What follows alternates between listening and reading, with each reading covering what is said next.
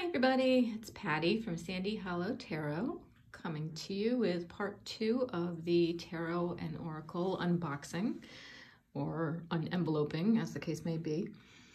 If you missed out on the first part, I was given a whole stack of envelopes containing sample Oracle and Tarot cards. So instead of just going through them and looking at them, I thought I would look at them with you and we can share in this together. So the first one I have tonight, and I'm going to go through them quickly because nobody has time to watch videos, but the first one I have is the Druidcraft Tarot. And so these I have a pretty plain background. They're a nice size. They're a little bit larger than a standard tarot card, more like an oracle card size.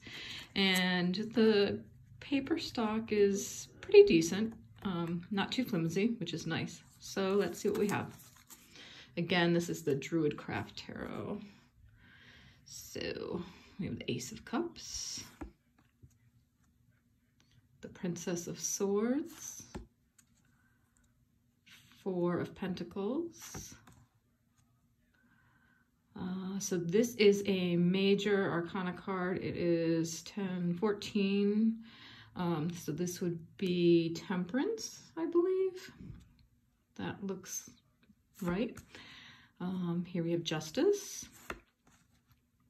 Seven of Wands, which that's interesting. You would almost think those were swords.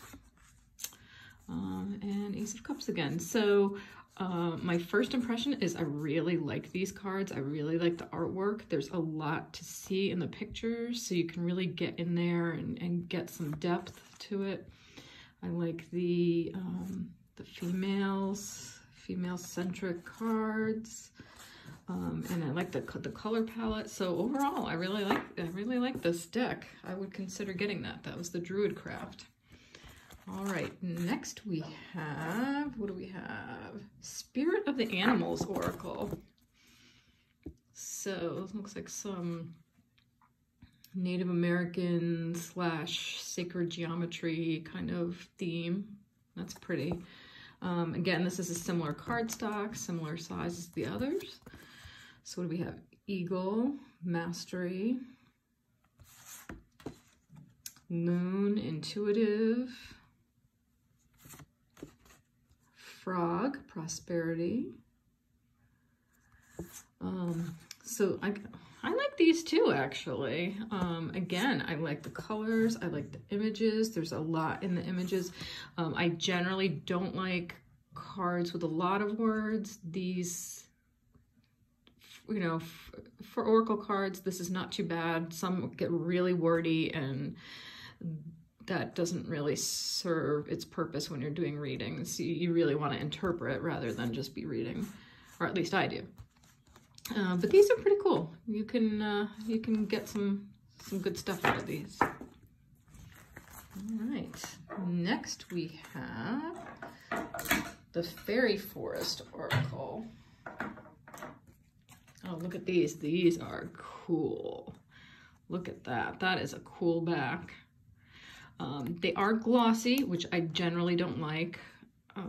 It just feels a little cheaper to me, but they're still pretty hardy stock. So what do we have? Elven Touch, Recovery, Comeback, Revival. The Green Witch, Fresh, New, Spring. And Astrild, Love, Fire, Sensuality, Fertility. I like these cards. I like these a lot. I would consider getting this deck. Pretty cool. All right. Next we have, what do we have? We have some teeny tiny little cards. This is the White Sage Tarot. So here's the back. Look how teeny. The back is fine. So let's see, we have Judgment, the Hermit. Okay, so here is a sloth, so there's like a little bit of a sense of humor to these cards. Oh, the Knight of Wands, Are these, oh, these are tarot. Okay, I was thinking that these were oracles. King of Cups. Cute little otter with his coffee. Three of Swords. That's interesting. Usually the Three of Swords is represented with a heart with the three swords going through it.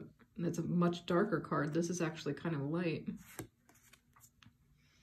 Two of Pentacles. All right, so, you know, the drawing on these is a little more, what do we want to say? I mean, it's not too super simple, but it's definitely a little less complicated than the others. Definitely that sense of humor, more animal spirit. You know, it's kind of fun. You can't really read into the cards much, though. I mean, if you don't know the cards, you know, what is this telling you about the Two of Pentacles? You know, yes, it's usually about balance, about juggling things, which you could kind of get, but you really need to know that. So, you know, not a deck I need, but maybe it resonates with somebody else. All right, next we have Fairy Blessing cards. Some more on that fairy theme. These are very beautiful backs too. I like this. This reminds me of like William Morris. Nice stock. You know, pretty decent weight and not glossy. Okay, we have a Blessing of the White Heart. A blessing to undo an unfortunate, what's that word? I don't know what that word is. Chris? I don't know. Maybe somebody knows and can tell us. And a Blessing of Elf Locks. So these are, I mean, they're kind of groovy. I like the artwork. I am always drawn towards elves and fairies and the woodlands. But they do feel a little, what's the word I want to use? I don't know, a little on the fictional narrative style, if that makes sense. Don't know that I would want these, but that's okay. All right, next we have Raven's Wand Oracle. That's kind of a nice back. So these are a little bit lighter. We have, oh, Old Ghosts. That's kind of cool, huh? A lot to see in that. It's like the more you look, the more you see. Piercing the Mist. Oh, and she's got her little cat familiar here. Oak Endures. This is a cool deck. I like this deck. It's very dark, right? I would think that this deck might be good for past life readings. Or just really dark, intense readings. I like that one. That's very cool. All right, next we have the Divine Feather Messenger, which I actually own. So you may have seen me use these before. So these are just so beautiful. Every back is a different feather. So, so you would, when I do readings with them, I have people pick the feather that they like.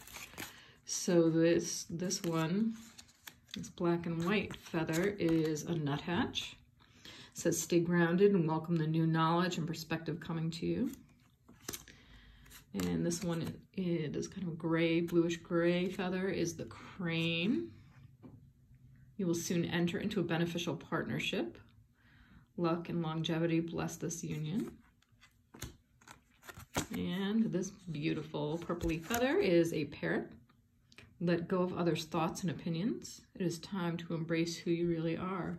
So it's interesting. I was gifted this deck and I just immediately loved it. I loved the images. I loved the messages. I thought the messages were really really direct. You know, sometimes oracle cards can get a little woo-woo, a little very feel-good, and these were a little more straight to the point. Oh, this next pack I also own, the Halloween Oracle. If I can get it out of the package. The Halloween Oracle. So I bought these for my Halloween Halloween readings, sorry. Again, glossy stock. I don't like the glossy. But the images were good for Halloween. So we have the veil, the future, ancestors, the love and legacy of our DNA, and Barmbrack, sweetness and synergy. You know, they gave a little fun, spooky element to my Halloween readings. You know, would I do a whole reading with these? No, I would not. But as an extra element to a tarot reading, they were pretty cool. Okay, let's see. What do we have here? Angel meditation cards. Okay. I personally am not big into angels. Some people are. So if you are into angels, maybe you would like these cards. They're little. Kind of a simple little back there. Let's see. Now, see, these are very wordy. All right. The angel of courage. My heart is open and full of courage. And then it says courage, an action that springs from the heart. All action inspired by a center of true love brings with itself security and firmness that cannot be disturbed. To be courageous is to know that fear offers no resistance to love. And then we have the angel of honesty. When I am honest with myself, I feel the security and support of my soul and my mind and heart. The angel of truth. I am the way, the truth, and the life. With a little Bible verse there. So, you know what these are good for? If you're into angels, if you're into a Christian-based deck, this would be good for just pulling one card every morning for yourself. I can see people getting into that and liking that. That's what that's good for. And the last one for tonight is Whispers of Lord Ganesha. Okay, so nice big oracle cards. There she is. So that's, I mean, that's kind of fun, you know, kind of nice. Okay, so we have insight, wholeness, be candid. Oh, so this is interesting. I can definitely see somebody. Are these all the same picture though? Oh, isn't that interesting? Wait. It's all the same picture, just different colors with the different symbols. But so I don't know. I mean, maybe if this is your path, your truth, then these might be good to read by. I would think. They're pretty vague though. I mean, because they're all the same picture, you can't really get much out of the visuals. So it's all depending upon the word. All right, well, you know, that's for somebody, not for me. So there you have it. There's a quick unboxing of some sample cards. I have one more stack to go through. And I thank you for watching this video. Please like and subscribe, and you can always find me on Facebook and at my website, sandyhollowtarot.com. And I'm always available for private readings and parties. Thanks, guys. Have a good night. Bye-bye.